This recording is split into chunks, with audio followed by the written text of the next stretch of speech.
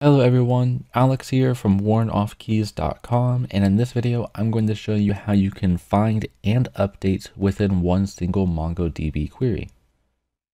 In a previous video I showed you how you can specifically find certain documents within your collection, and in a different video I showed you how you can update certain documents.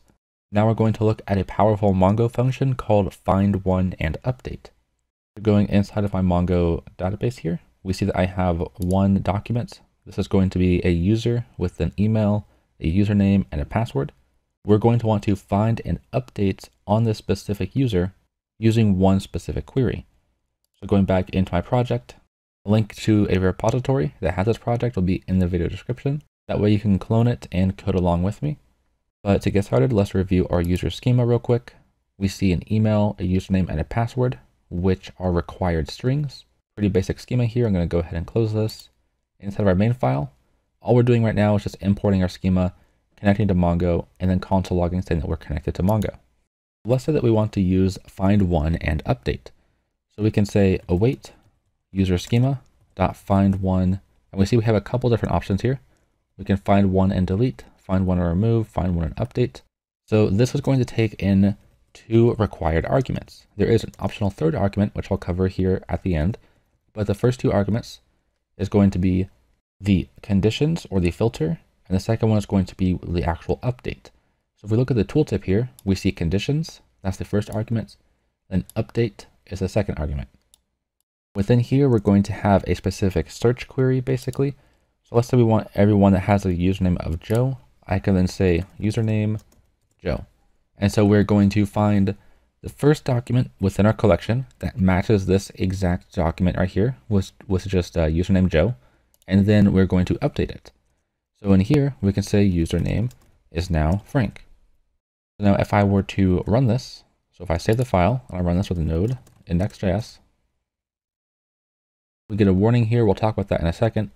But if we go back into MongoDB and I click on find, now it says username is Frank. Of course, this is very similar to our actual update function, but findOneAndUpdate has additional benefits. Let's say that I were to go in and I were to delete this. So if I hover over this document, there's a trash icon on the right, then I can click on delete, and now it's no longer here. So the cool thing about findOneAndUpdate is that we can actually insert this or update. So a third argument is going to be another object, and I want to say upsert is true. This is a combination of update and insert. However, now that we have this, we want our full document to be the second object, and then we want any type of unique identifiers to be within the filter up here. So the full document requires an email, so we can pass that in. So we can say email is test@email.com. Our username will still be Frank here, and then our actual password is just going to be password. Now, typically you're going to have the same username here because we're looking to essentially say, find a document that matches this query right here in the first object. And if you don't find it, then just insert this document right here. But if you do find a document within our collection that does match this query right here, we are going to essentially update whatever that document is with all this information here. And so you will see some duplicate code when it comes to the actual username here, or whatever your unique identifier is, because if this does not exist, then it's going to insert it thanks to our upsert statement right here. And so you will have to have this entire object here because this is what will be inserted if your document doesn't exist. So to show that, I can save the file. And again, there's nothing inside my collection at the moment. I can then run my code. If I minimize my console, I'll click on find again. We now see this right here. And so we got our username, we got our email, we got our password. We have our unique ID, which is automatically generated for us. But however, let's say that we had some type of variable here that said let password equals new pass. And then this password here, we can pass in password. And because we're using ES6, we can actually not repeat ourselves. And so this will make sure that it understands that password is the name of the key within this object, but also it's going to use the value of the variable labeled password. And so this and this are the exact same thing. So just for simplicity, I'm going to keep it like this. So if I save this and I run the code again, we are then going to look through our entire collection for a document that matches our filter here or our condition. And then afterwards, if it does exist, we are going to update that entire document to match this. But if it doesn't exist, it's going to then insert this document here. The reason for that is upsert right here. So going back into Mongo, if I click on find, keep in mind that our current password is just password. We now see new pass. Now a couple more things I want to show you real quick is that we can actually store our results. So const result equals this, and I'm going to console log the result. So now if I save this and I run this again, we are going to get our actual document here. However, let's say we want to change our password back to password.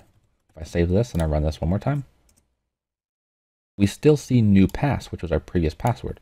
So by default, findOneAndUpdate is going to return what was currently inside of the collection, unless within our options argument here, which is our third argument, we can pass in new is true. So now currently our password actually is password. If I refresh our database, we see that right here. However, if I go back and I change this to something that we haven't used before, such as ABC123, if I save this, if I run this here, we now see our password is ABC123, because this new property right here is going to return the actual updated documents after we've ran our query.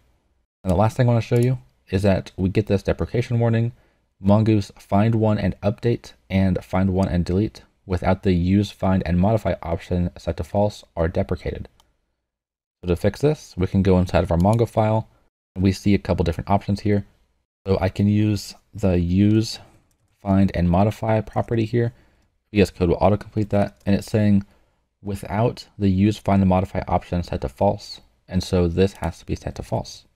Now if I save this and I run the code again, we now see no more warning, and so we'll keep that there for future use. And this is how you're going to find and update, but more importantly, how you're going to upsert a certain document. This is something that I use very frequently within my projects, and it's a very useful function to know. Thanks for watching this MongoDB tutorial.